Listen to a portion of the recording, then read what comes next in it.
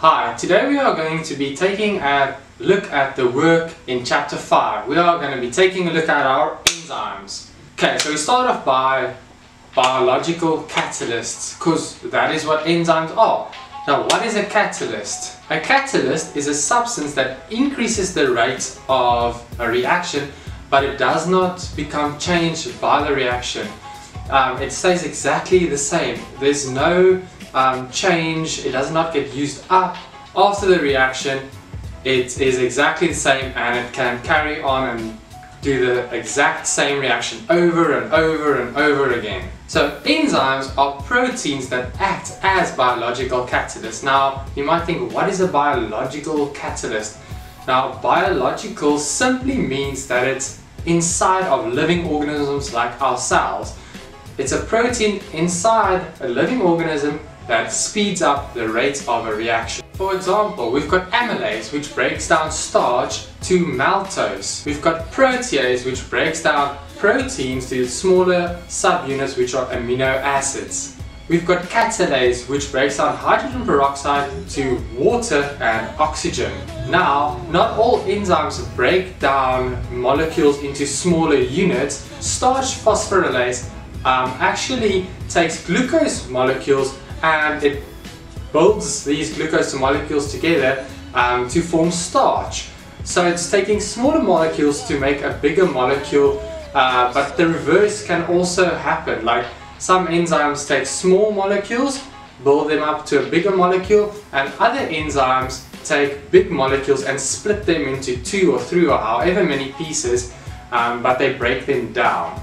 Now, when it comes to naming, a lot of enzymes are named after the reactions that they catalyze. For example, carbohydrases, they break down carbohydrates. Proteases break down proteins, and lipases break down lipids. And so it's pretty easy to kind of guess almost, because the names are so similar to each other. However, some enzymes have more specific names, and that is because they've got a more specific function. For example, amylase, which breaks down starch to maltose. But then we've also got maltase, which breaks down maltase, and we've got sucrase, which breaks down sucrose. So it's easy to sometimes get the name. However, not all the names sound similar. For example, amylase, which breaks down starch, they don't sound similar, so you have to remember those. Okay, but how does an enzyme actually work? Well, there's this model called the lock and key model, and it's how it works is the enzyme basically functions. Think of it as the lock, and think of the substrate, which is the molecule that binds to the enzyme, as the key. So the lock is specific. Locks are specific for certain keys. So for example, if we've got an enzyme here that has this shape, and we've got a substrate with a complementary shape, it actually binds to it can bind to the enzyme. And this is important because all molecules have different shapes. So if we've got a different shaped molecule, it won't be able to bind to this enzyme, and the enzyme can't process the substrate. And this area where the substrate binds to the enzyme is actually called the active site. Alright, so this is our lock and key mechanism, and as you can see here, we've got our enzyme. This is the enzyme's active site, and here we have 2 substrate molecules about to bind to those active sites. So once the enzyme and substrate have bound, it becomes known as the enzyme substrate complex. And what happens here is that the enzyme links these 2 molecules, it joins these 2 molecules together to form a different molecule, to form a product. And this is how an enzyme can change a substrate and change it into a different molecule. So section 5.2 states that enzymes have properties. There's 6 properties, so let's quickly run through them. All enzymes are proteins. All enzymes have an optimal temperature. They also have an optimal pH level at which they function. All enzymes are also denatured by high temperatures. All enzymes are catalysts, and all enzymes are specific. Remember the lock and key model that we just discussed? An enzyme is specific to a certain substrate, it can't process any substrate. So different substrates will bind to different enzymes. So one of the properties is that enzymes are denatured by high temperatures. Now denatured simply means that it's destroyed. High temperatures will destroy enzymes and they basically can't function anymore, and metabolic reactions will stop. Now it's important to note that most enzymes function optimally at a higher temperature, and this is because collisions are more frequent between the enzymes and the substrate. Remember, in solids the molecules are moving slow, and in liquids the molecules move a bit faster, but in gases there's high energy and those molecules are just like, they're just going.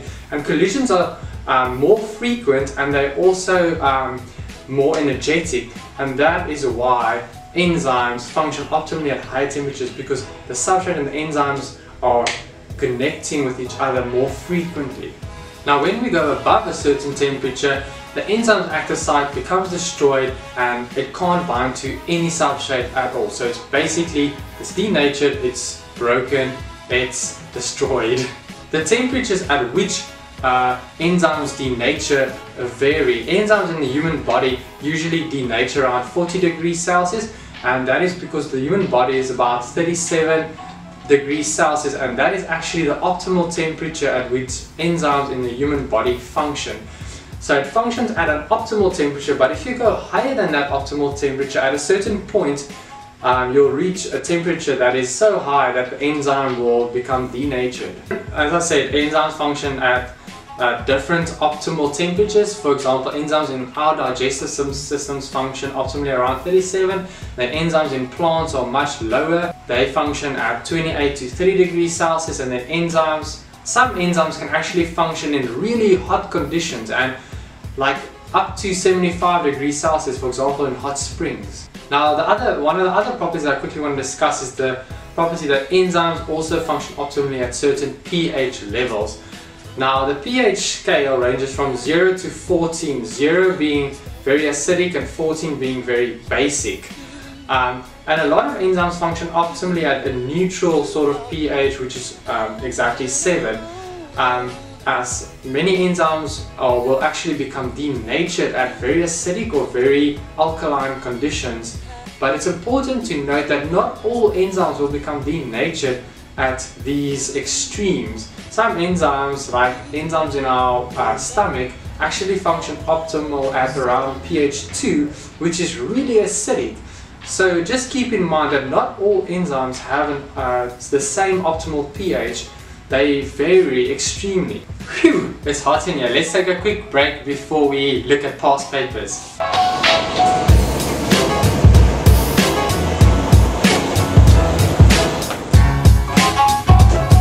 Alright, let's take a look at some past paper problems. Alright, question 11 says the diagram shows a lock and key model of enzyme action. So let's quickly identify our substrate. That would be our substrate. This would be our enzyme. This would be our enzyme substrate complex. This would be our enzyme that remains unchanged, and these would be our products. So the question asks us, which is the enzyme and which is the substrate? Well, we know that's the enzyme, so 3 is the enzyme, 1 is the substrate. So now all we do is we go look for our options, and that would be C. 1 is our substrate and 3 is our enzyme. Alright, let's take a look here at question 12. The table shows the temperature and pH at which 4 different enzymes are most active. Now the question asks us which enzyme is a protease from the stomach. Now if you remember, enzymes that work in our stomach actually function optimal at a very acidic pH. Enzymes in our stomach actually function optimal at around pH 2. They function around a pH of 2, and this will be our answer. Let's take a look here at question 8. The graph shows that how the activity of an enzyme varies with temperature. There's our rate of enzyme activity, our temperature is plotted here on the x-axis. The question asks us, what is the best or optimum temperature for this enzyme, and at what temperature is the enzyme not working? So we basically have to identify where the peak is here, because that's the rate. So we're looking for the optimum temperature, which means the highest rate of activity of an enzyme. Now it's very easy to make this might seem like a very easy, straightforward question, and it is, but it's easy to make mistakes here, because it could easily be, you could be like, yeah, that's around 40, it looks right, but that's actually not correct. What you need to do here is you actually need to take a ruler and put it on the peak and see where it lands on our x-axis, and here we can see it's actually not 40, it's actually more like around 50. So that would be our best, our optimum temperature. So we've got two options here, C and D now, but we need to also to identify at what point is the enzyme not working. So at what point is our y-axis at 0? So it doesn't start at 0, but here we can see at temperature 60 degrees Celsius, that's where the enzyme has become denatured and it's not functioning at all. So our answer here would be D. Wait, answer would be D. Alright, let's take a look at a bit of a longer question. Pectinase is an enzyme used in the production of fruit juice. Describe in detail how enzymes function using pectinase as an example.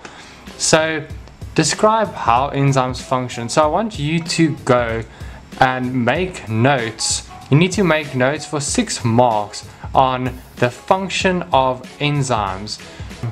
Section B of this question tells us an experiment to test the effect of the size of apple pieces on the activity of pectinase was performed by a group of students. Some of the apparatus is shown in figure 2.1. So this is the apparatus. The question asks us to describe how the student should use the measuring cylinder to obtain accurate measurements of volume. Now, to accurately measure our volume, you need to take the reading at eye level parallel to our water. So you would need to take the reading at the same level as the water. You can't take a reading from above or below, because that would result in parallax error. And the second mark would be for, you need to take the reading at the bottom of the meniscus. If you don't know what meniscus is, I need you to go read up on water meniscus. Section C asks or tells us the students added 15 centimeters cubed of pectinase solution to pieces of apple in a beaker. They then poured the mixture into the funnel. They found that it took 10 minutes to collect 19 cubic centimeters of juice. Now the question asks us to calculate the rate of enzyme reaction. So the reaction is measured in centimeters cubed per minute. So we know we need to take our centimeters cubed divided by our 10 minutes, and that should give you an answer of 1.9, which you can round up to 2. Section C2 says the students performed 4 experiments using different ways to prepare the apples. The same total mass and type of apple was used each time. So in experiment A, they used 0.5 cubic centimeters of apples, B they used 1.0, in C they used whole peeled small apples, and in D they used the whole unpeeled small apples. So the question asks us to predict and explain which experiments A, B, C or D would result in the fastest rate of reaction. So our rate of reaction would be determined by the surface area exposed to the enzyme, because the enzyme is what's going to catalyze this reaction. Now the smaller the pieces are, the greater surface area would be exposed to the enzyme. So our smallest pieces would be A, which is 0.3 centimeters, so that would result in the fastest rate of reaction. Now the slowest rate of reaction, just for interest's sake, would be our, I would say would be our whole peeled small apples, because first of all it's whole apples, but why I chose peeled instead of unpeeled is that the peel would actually protect the apple. Alright, well I hope you enjoyed today's lesson. Study hard and go and get those good marks.